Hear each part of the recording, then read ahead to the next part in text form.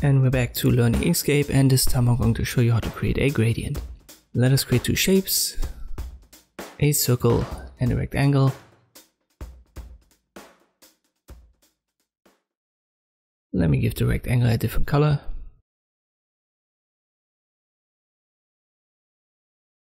I'll select the circle. We need the fill and stroke menu under object.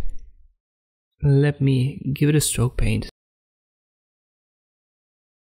I go back to fill, and now we can add a linear gradient right here. By default, it's the selected fill color transitioning to transparent. We can also add a radial gradient right here, and it's the same, so the fill color transitioning to transparent. If we want to edit it, we need the gradient tool right here. Short key for that is G. We can start all over again with the linear gradient, just drag it, and it's directly applied to the circle as a fill. Same goes for the radial. So just left click, drag it, and then you can reposition it and readjust the two colors.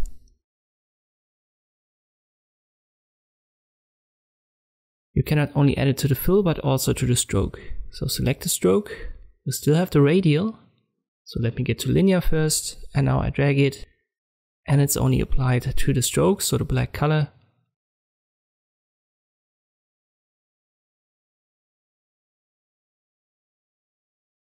If you want to return to the default, just go to your fill and stroke menu once again. We are under fill, and if you add a fill, we can go back, for example, to red color. You add a radial gradient, and it's the default once more. If you want to inverse that, just pick the default like this, then click on one of the node points or one of these little white circles, and then press Shift R, not Control R. Control R is for the rulers. Press Shift R and it will inverse it.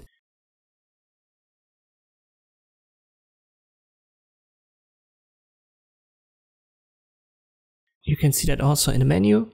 So the fill is now on the left. Now it's the transparency that's on the left.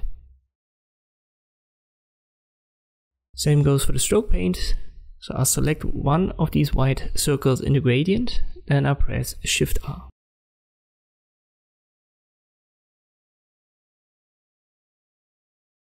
And again, let's get back. So on the stroke paint, I go to the flat color for black. Let me select the rectangle. I'll add a linear gradient.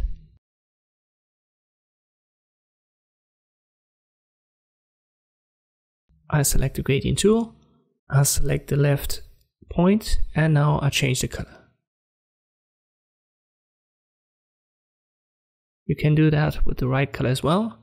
And now it's not from one color to transparency anymore. Instead, it's from one color to the next.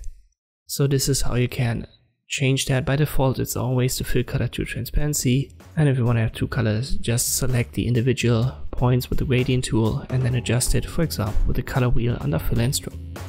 And this is how you can add gradients to objects in Inkscape. Thank you for watching, and I'll see you next time.